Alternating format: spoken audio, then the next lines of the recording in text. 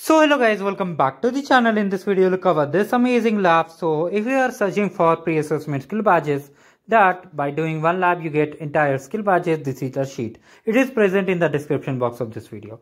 Now let's start the lab. Basically you have to click on start challenge and you will be redirected to the challenge lab.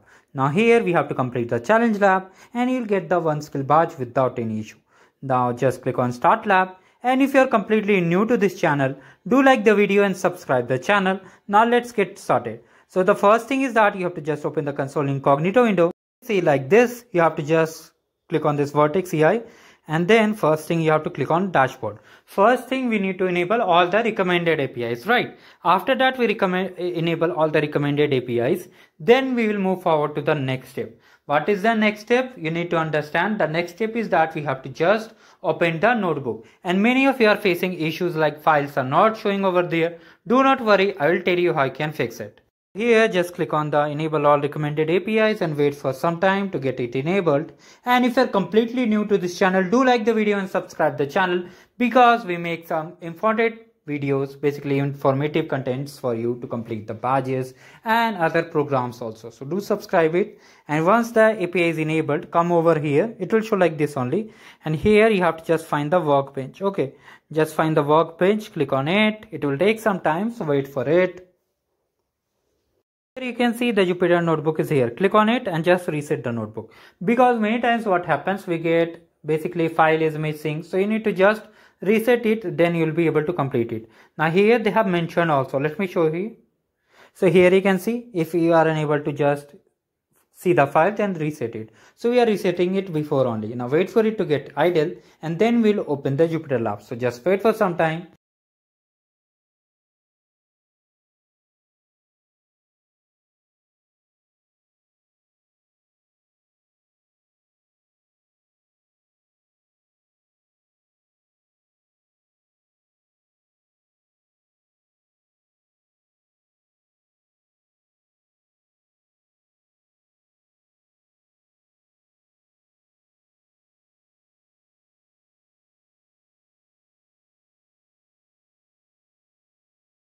Once you see it is idle like this, you have to just click on open Jupyter Lab, right?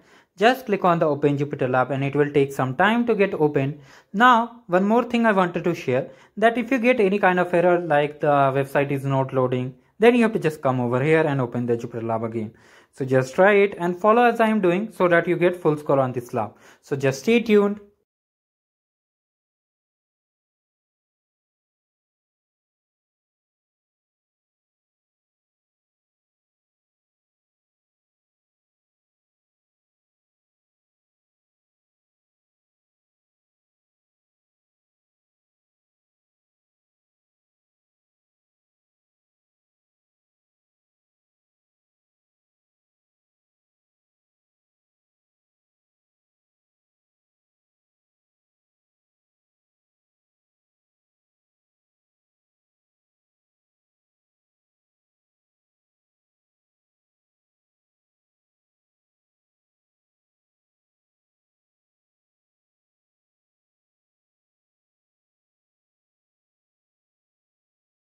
From here, just click on the terminal option. Just scroll down and click on the terminal option, right?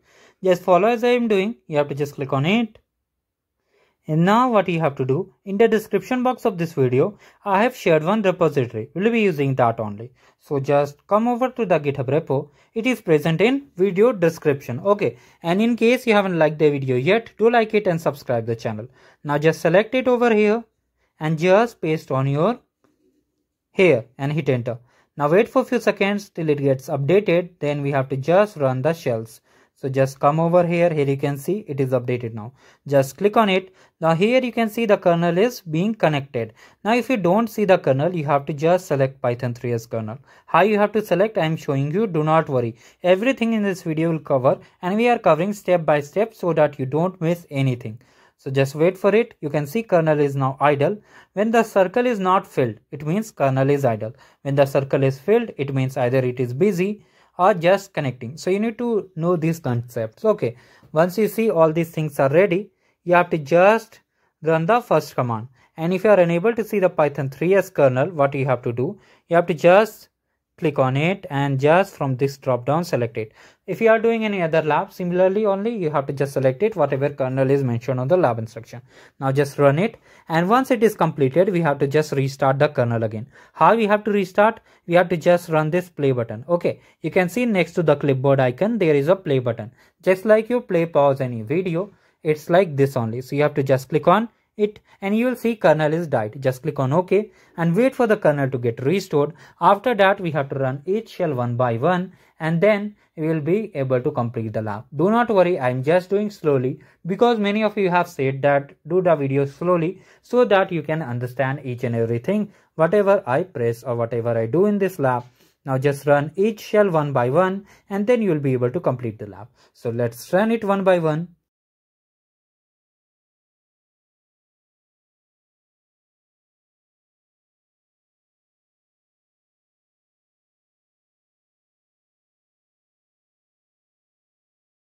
Now one more important thing I wanted to share.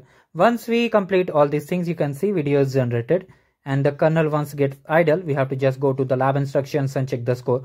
Important thing I wanted to share, that if you get any time error, basically get any kind of error, just rerun the shell. Okay, rerun all shells one by one and just restart the kernel also, as I did earlier. You have to just repeat all the steps in simple ones. And if you still face issue, just restart the lab and do comment down below. Now just wait and check the score. As you can see, we have done. Now let me show you how you have to claim the badge. Okay, now here just click on end lab, and here you can see the course option. Okay, just click on the course option, and here you can see we have got the badge. We have got the badge and we are totally done with the lab, guys. If you face any issue, you can let me in the comment section. Now once you have got the badge, you can end the lab. And that's all about this video. Thank you guys. Have a great day ahead.